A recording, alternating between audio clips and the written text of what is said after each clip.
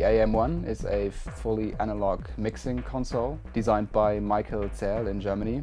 Zähl caught my attention since lots of my idols use Michael desks nowadays, people like the Chemical Brothers or Aphex Twin, and also Mark Ernestus helped designing it and incorporated his ideas. They offer stereo and mono channels and their CV-channel, which I reviewed in a previous video.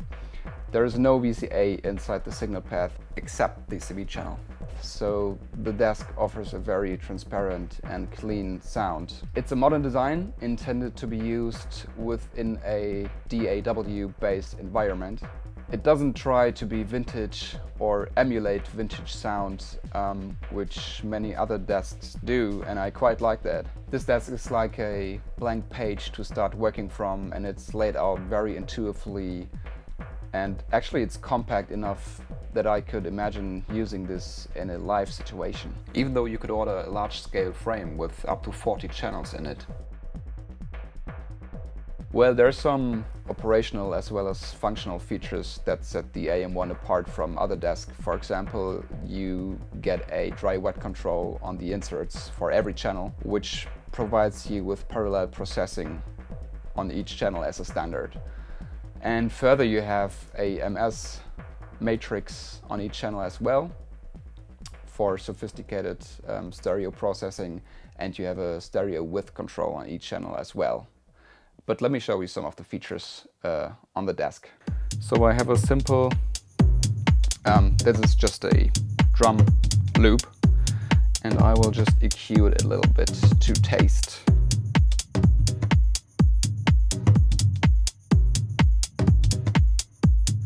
Let's push the bass a little bit.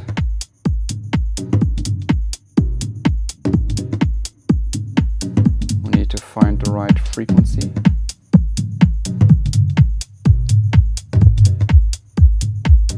Yeah, I think this is where the resonant frequency sits, a bit less.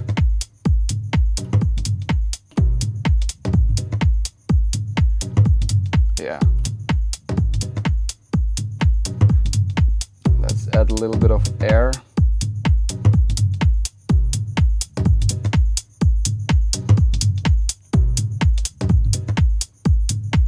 With EQ. Without.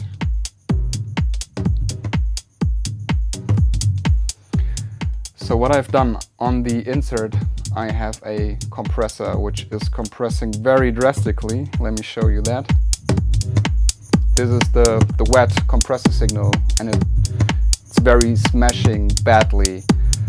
Since the insert gives me the opportunity to add parallel compression, I can just mix the signal with the dry signal. This is like 50-50. Let's turn off the compressor to see the effect.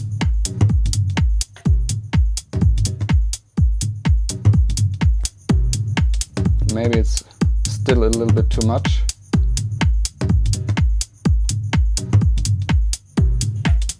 Without compression. With compression. Let me bypass both EQ and compressor to show you the signal, what it sounded before. So this is the signal without compression and EQing.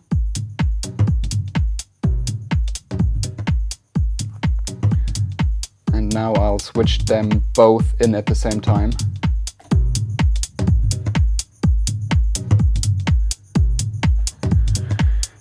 We can even try to open up the stereo width a little bit. This is mono now, because I engaged the stereo bass and the knob is set to mono. So this would boost stereo. And if I exceed that stereo point, the signal becomes even wider, but the bass stays intact. You hear the difference? Let me switch it off. This is the natural signal without any stereo processing. and I'll switch it back in. Alright.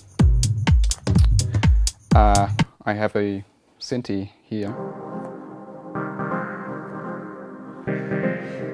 So this is just a dry synth loop. Let's add a little bit of delay and reverb, which is on auxiliary send 1.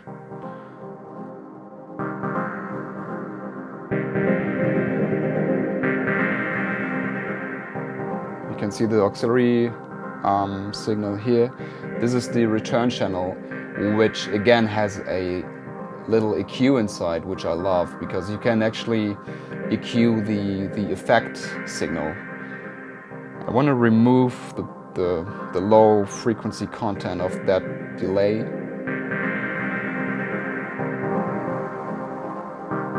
And maybe I'll boost the highs a little bit.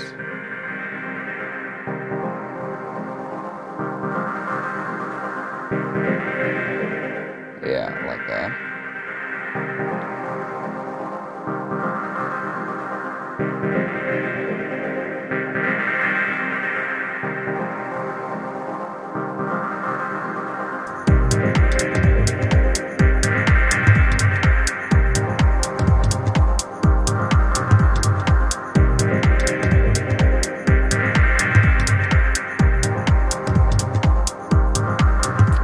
Actually, you can use the low cut. It's very musical. You can kind of like do a DJ high pass filtering.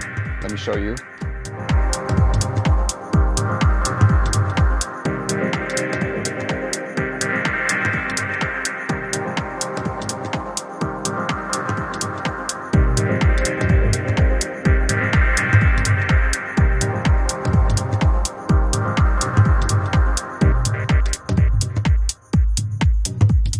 Another feature I really like is the fact that Michael put in a zero crossing detection, which means if I disengage the channel or engage it, it will not click. Because on most desks you will hear like you engage the bass line or the kick and it's like and the AM1 that's not the case.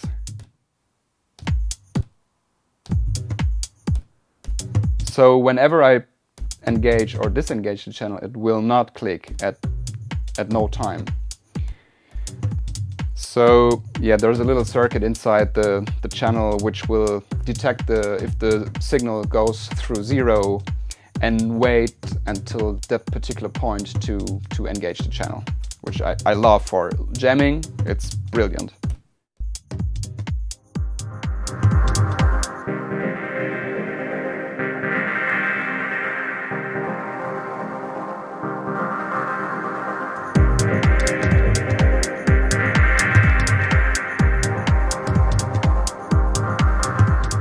I will show you the dry drum loop again. Sounds very weak and not really cutting through the mix, but with the EQ engaged and parallel compression, really gets thick and fat.